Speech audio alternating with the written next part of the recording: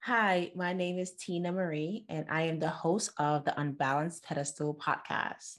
And on today's episode, we are going to continue the discussion on generational curses in the form of limiting beliefs. I know I threw a curveball on that one, right? You're probably wondering, what does that even mean, within your family dynamics, limiting beliefs?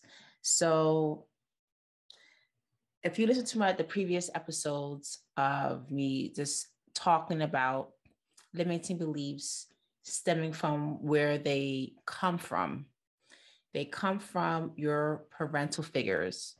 They come from other people, other family members, other immediate family members that are around you from the time you were a toddler all the way through your adolescence and even into your adulthood. And these limiting beliefs are, in general, when we talk about limiting beliefs, it's in everything. It's how you show your confidence. It's how you handle your finances and what you feel and how you think about your finances.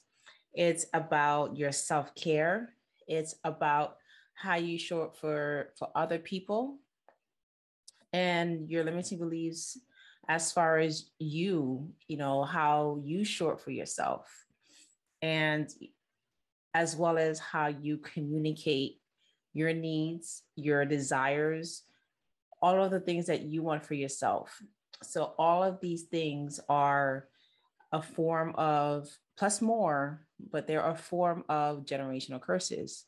So when we talk about limiting beliefs, when we're even, before we are even thought of that, before we are even thought of, before, mom and dad got together and they had their own challenges they had to deal with from their own parents telling them they are not good enough, that they would never amount to anything, that so and so, they're not good for you and they'll ruin your life, or you should go after this particular person because they will take care of you. Whatever it is that was told to your parental figures, to your aunts, your uncles, your grandparents, whoever that may be,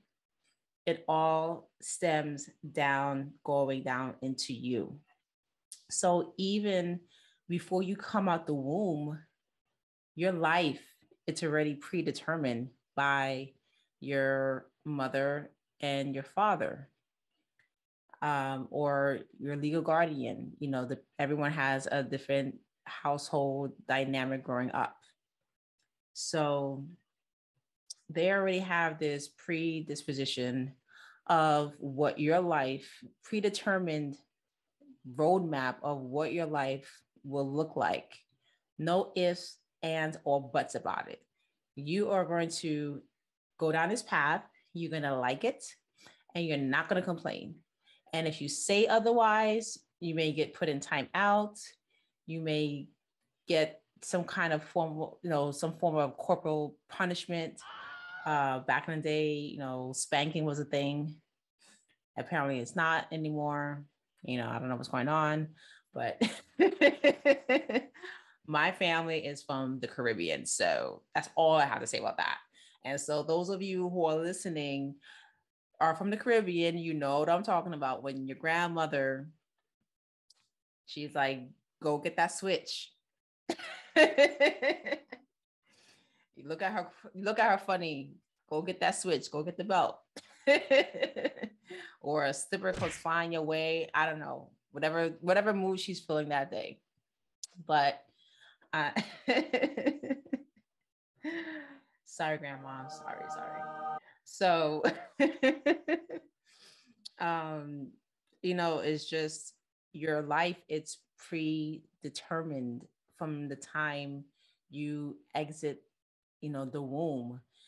And not only that, think about this: whatever anxieties and stress the mother is carrying, all those beliefs, all of those conversations that are happening from the time you're, I don't know what week it is, but when the fetus's ears develop, they begin to listen in, they can hear all these conversations. The the womb, it's literally like a thin wall, that the baby, the fetus can hear everything. They can internalize everything. So by them hearing arguments and conversations, they are already equipped with the external world's limiting beliefs, believe it or not. If you think about this as well, why some parents opt to make sure that the the belly, the womb, it's covered with classical music, so it produces so much more within the child as they grow within the mother. And the mental, everything is a whole different dynamics. And I can definitely say from my own experiences with my own children, and just going back to what I just said about classical music. So I see the differences in both my children, how they grew up. One has more anxiety than the other, and it's, again, the surroundings of what the baby is taking in, the fetus is taking in before they even step out into the world. And once they do that, then there's more societal norms and family norms that are also indoctrinated into the child.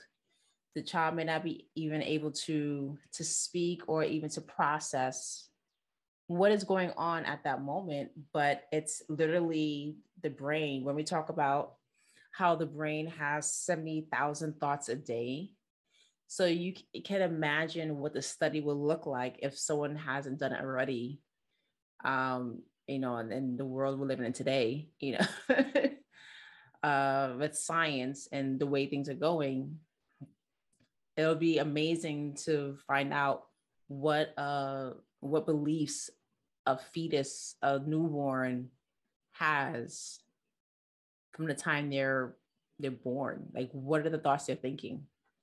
And so, and I know I'm going too deep into this, but this is like the things that just, the thoughts that like runs through my mind when I just think about these, these little things of how we come to be and how we have these perceptions of ourselves.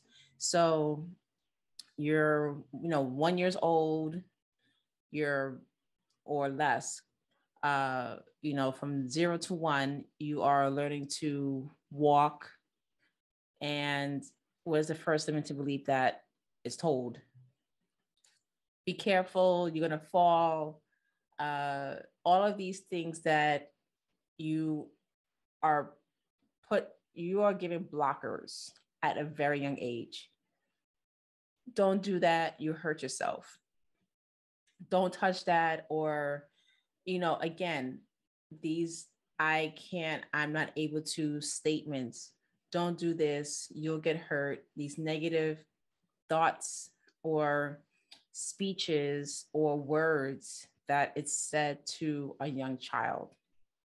You get older, you go to grade school, the teacher tells you something, and that sticks in your brain. Oh, and this is back in the day. I don't know what they do now.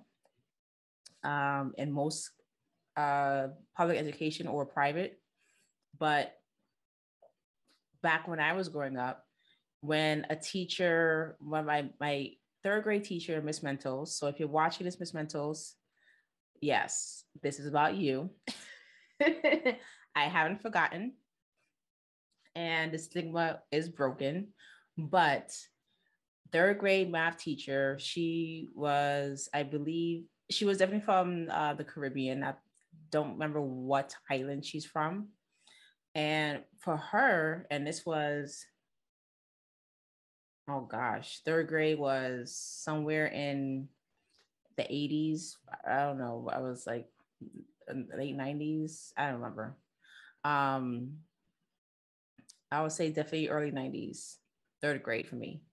So back then, and this is a public school, back then, if you got called to the board and you write your answer for a math problem, and if you got it wrong, she'll actually ask you to put out your hand and she'll slap your hand with a ruler.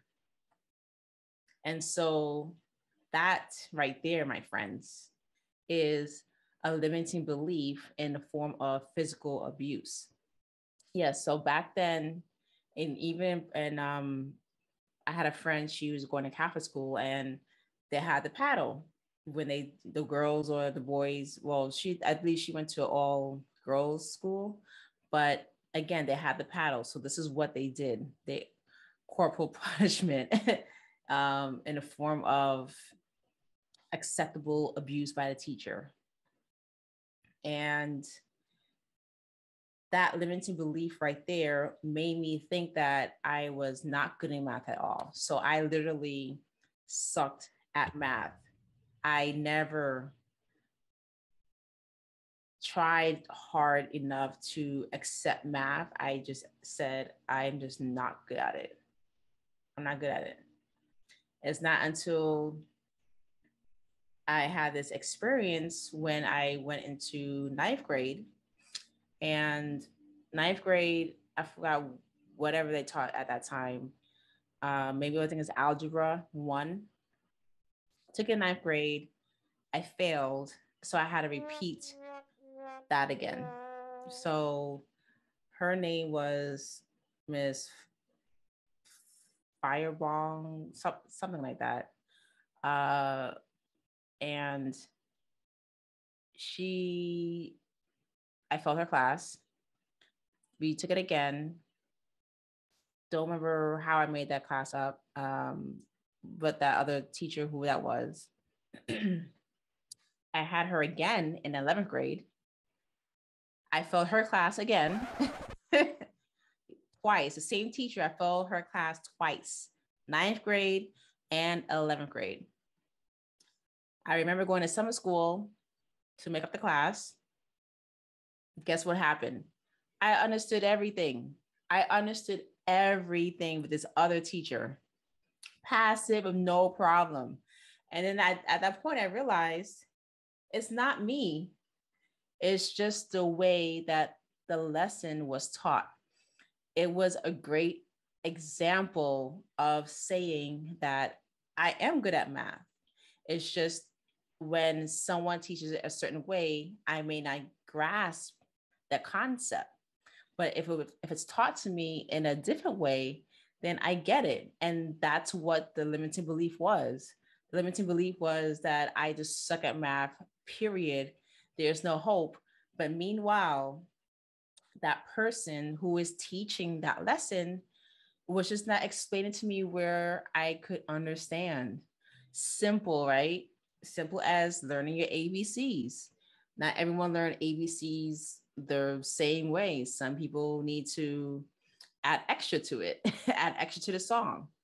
And again, if going back to like my third grade teacher, if I had a different teacher, then I would have gotten, doing subtraction and multiplication and all these other things that I just was just like, I don't understand what you're saying right now. You're speaking another language, literally. But to say all that,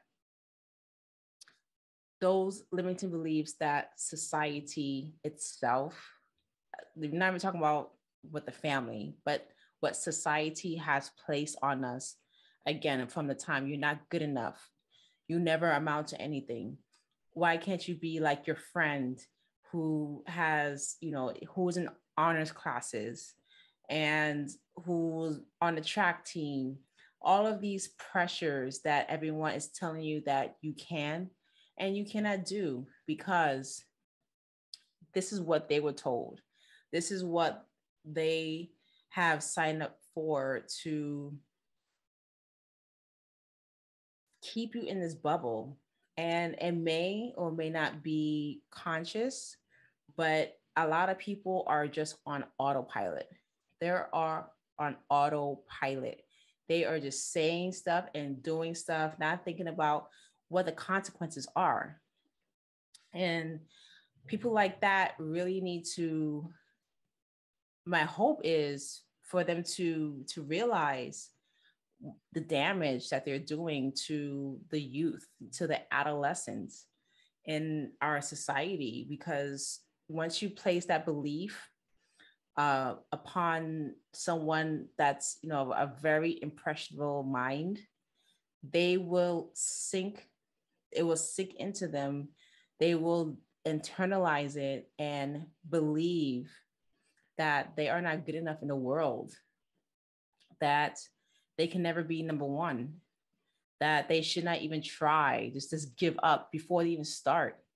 How about that? Like, how many people you know that just give up and don't try before they start? Adults, even adults that just don't say, you know what, I'm not going to just waste my time. And so, you know, other people beliefs, it's honestly, it's their dreams that they want to see you live out. And, you know, I'm pivoting in this conversation. It's people who honestly think that because they did not make it, they want you to fulfill their dreams and to, you know, ignore whatever it is that you have for yourself. Don't even think about reaching for the stars. You know, you're going to sit here and go this route the way I planned for you. That you will, again, not amount to anything if you go this way. Because those parental figures, the teachers in your life, even the friends in that time will honestly tell you that you cannot do it. And they will say it in their own subtle little way. Some may say it point on, direct, but think about how many people in your past has told you that you cannot do something because one, they are envious, they're jealous, they see your potential, they see how brilliant you are, they see your light, they see how people gravitate towards you, they see how you are helpful and you're kind and you're caring. And a lot of these qualities, a lot of people don't have. And so they want to put you down. And even adults, other adults I've seen, and it's very sad. It is so sad. But it is other adults put other adults down. And it's just like we're in an eternal, I always write, especially in my book, How to Live Boundlessly. I have in there where life is literally like a school. Uh, and this is like a reference I came up with 6 years ago, that where I was working, it was just like a high school. You have the principal, which is the owner of the company. Then you have the assistant principal, which is, you know, the salespeople. They were like the seniors. Then you have the teachers, and then you have the students, and it's just like cliques. That's all life is about. And it's amazing that, you know, that's how I see it. And for me, it's just like, all right, life is literally it's an eternal school. You're always learning. You're always going to have adversity. You're always going to have bullies. You're going to have the people who, rock with you, and other people who just like, can you do my homework for me? I didn't get a chance to do my homework. Can you, it's always, in that form. So I always apply that to every area of my life when it comes to that. But it's just, life is just so fascinating. And again, going back to what people see for you, because you have that potential, you're striving to get out from the situation that you're, excuse me, that you're dealing with. And because you are that person to make it happen, they will place those fears on you, and they will tell you what you need to hear in order for you to hold back from your potential, to hold back from your greatness. And because they want you to live the life that they may have dreamt for themselves. And these could be your parental figures where they have maybe sought to, okay, back in the day in the 80s, 90s, even probably before that, where the biggest jobs were you become a doctor, a lawyer, or the president. That was like the three top jobs to go for back then. Now it's like an entrepreneur. No one wants to be the president these days. It's just too much work. We ain't doing all that. But just you are there to live out their dreams. You are there to see what they couldn't do, and you have to listen to them. There was this one woman I spoke to. I had to get some water. But there's one woman I spoke to earlier this year. She reached out to me, frantic, and she was in India. And she was just like, I need your help. How do I study for my test? And I'm just like going through with her. I'm just DMing each other back and forth. And I'm like, okay, so when's your test? And she's like, it's in a few hours. I'm like, so for her, I'm like, first of all, I can't help you with that. Let's just be clear. I cannot help you study. And she's studying to be a physician. And she was so distraught. And the only reason why she was freaking out is because her family expected her to become a doctor. They're paying her for her to go through school, and she basically does not have a choice at all. And, because she is literally stuck in her parents' dream of becoming a doctor. And so for her, she's literally has no way out. And how many of us feel that we don't have a way out, that we are limited to what we have to do for ourselves and how we have to do what things we have to do for our families.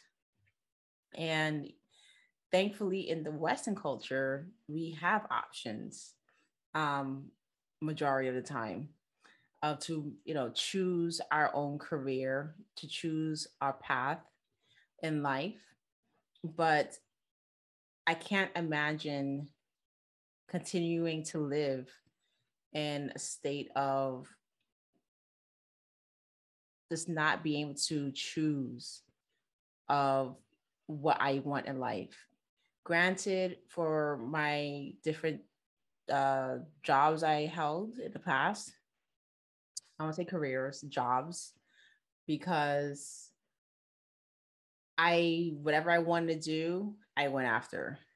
So if I wanted to get a degree or a certificate in something, and that's where the wind was blowing me, and I did it. I got a job in that field and did it for a while, and it's like, okay, next. And I moved to a different path. So because I knew that I was able to do it, and I just listened to what I needed to do at that time, I wasn't held back. But can you imagine, you know, my parental figure saying that, why are you going this way? Why are you taking this job? Why are you going back to school? And you don't need to do that. And why? These are, again, limiting beliefs that are placed because they never strived to better themselves. They never strive to see what they are capable of.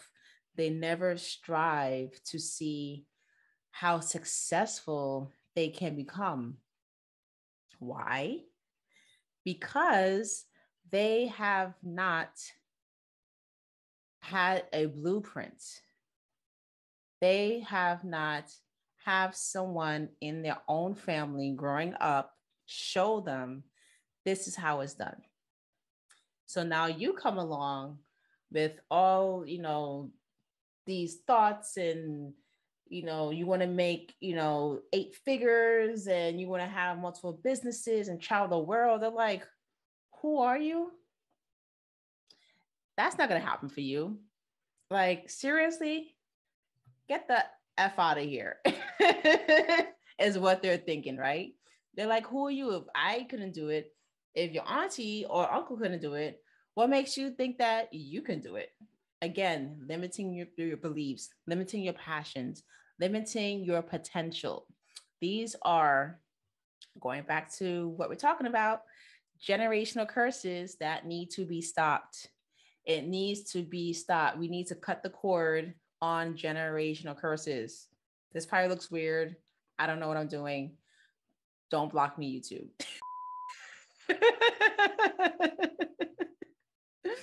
But generational curses need to be stopped in these limiting beliefs, limiting your potential, limiting your greatness, limiting your success in financial abundance, your time freedom, your will to just travel the world. Every single thing, it can be done. It can be done, but it has to start with you. You have to be the one to put your foot down and say, no, I'm not going to internalize what you feel about the world, how you see the world. You had your time. You had your time. What you did with your time, that is not my problem. This is my time. I'm going to do what I need to do, and I'm going to achieve what I'm going to achieve. You can sit over there, sit yourself down, and let me do what I need to do. Obviously, depending on how sassy you are, you may say it just like that. Or, you can just like ignore them and keep on moving, because we ain't got time for that. Okay. So going back to the topic at hand, I'm going to reel it back in. I was getting too passionate. I keep hitting my mic. Getting too passionate, but limiting beliefs in the form of generational curses need to be stopped with you. I am stopping it with me, in my own self. I am stopping it with my children. I am stopping it with my nieces and nephews. And I am stopping it with my parental figures, my madre. And, I was just having these conversations with her at a later time in my life as an adult. It's something that I would never had with her, opposed to the conversations that I'm having with my own children at a much younger age. So I'm making sure that they are getting the same information that I get, what I learn, in my environment that they know that they have choices. They're both are scholars. They are, they have honor rolls, they're in the dean's list, all of these things because I pushed them from when they were young. They were always in school. My son will tell you he was always in school. He was always in Saturday school. He was always in some program, whether it was free, paid, whatever it was. I found those resources and I made it happen. And so because of that, he is doing very well in school. The same thing for my daughter. I got her into a really good charter school.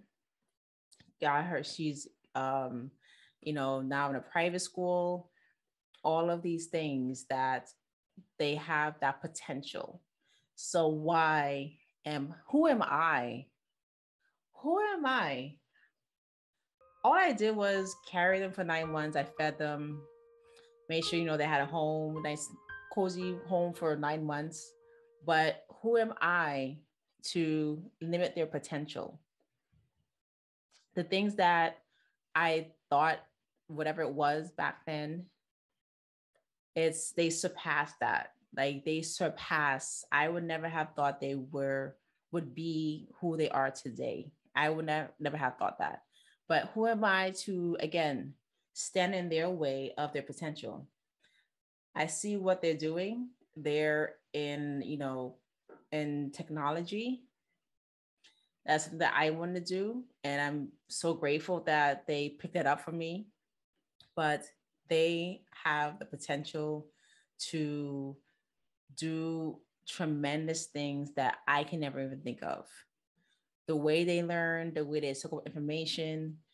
Only thing I can do at this point is just give them more, just keep feeding their brain, keep giving them knowledge, give them the resources that they need. And that is my job.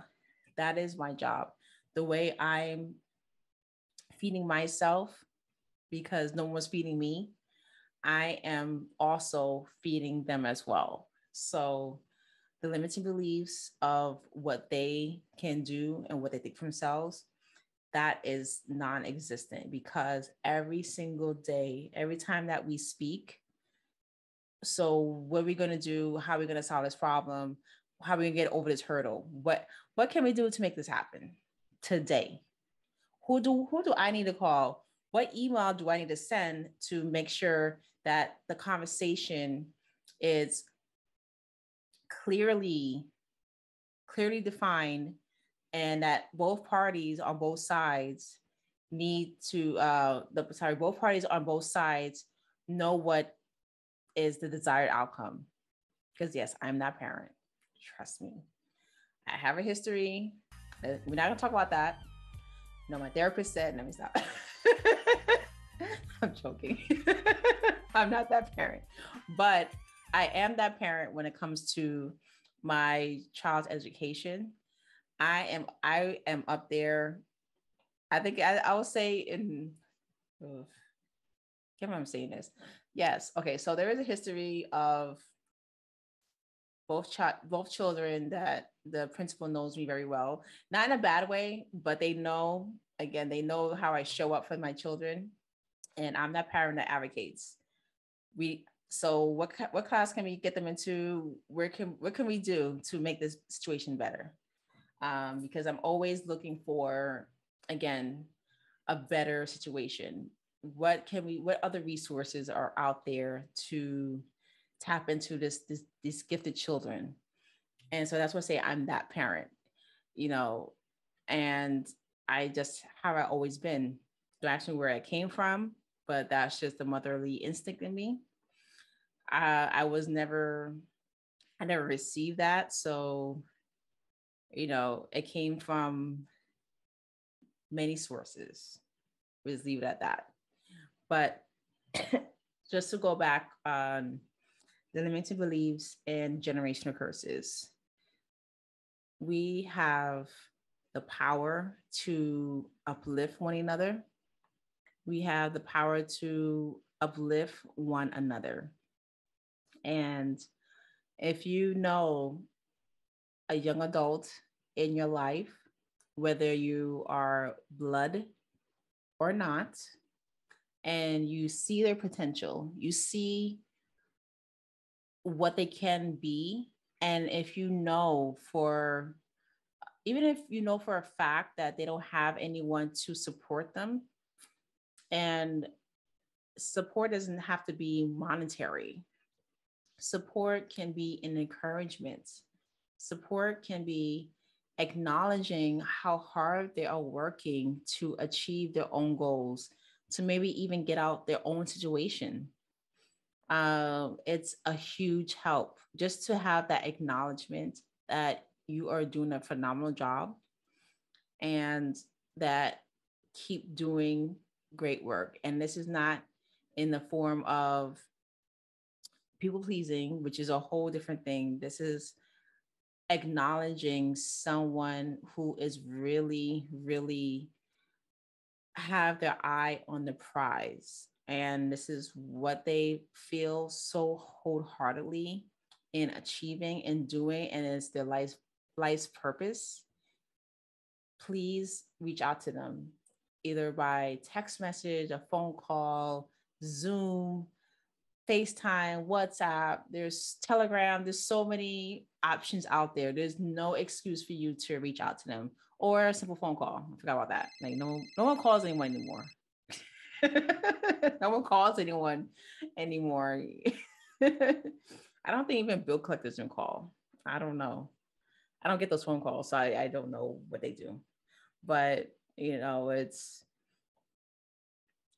definitely reach out to that young individual that you know of in your life, because that will give them a positive, a very positive, reinforcement that they need to hear, that they just not getting at home, or wherever they are in their life. And so, that's your homework assignment, your first homework assignment on this podcast. Who does that? I do, because I'm weird, as I've been told by my daughter. And I'm like, okay, I am. I know I am. And your point is what? I embrace it. See?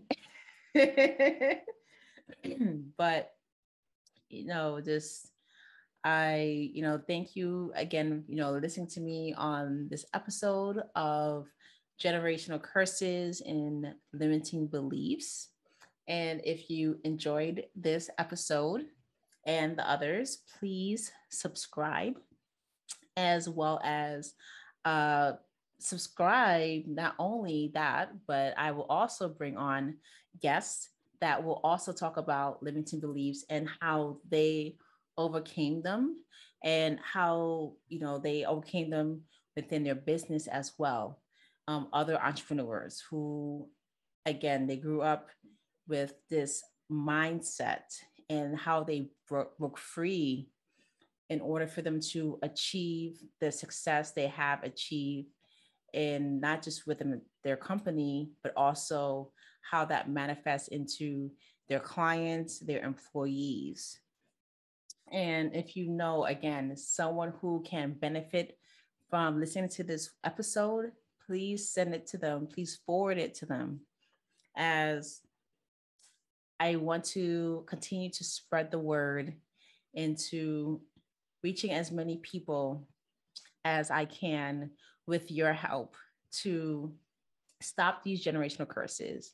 And so we can leave a legacy behind for those who come after us, to empower them.